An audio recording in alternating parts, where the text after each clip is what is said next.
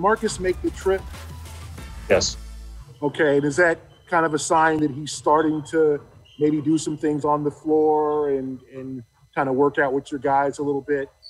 I mean, he's been doing that. He's been going at a decent rate in the last few days. So I don't know what that means for the rest of the trip, or what he's going to be allowed to do tomorrow if we decide to go with a small practice. But he is on the trip. I've said this all year. One of the challenges of our team is that you get past our best, perimeter players, and the next probably three best guys as far as production goes so far on our team are at first blush fives, right? So Rob, Tice, and Tristan.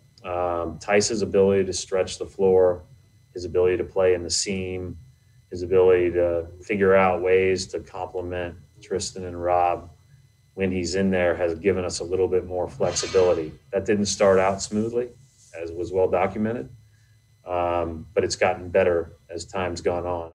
PNC Bank, helping to make banking easier.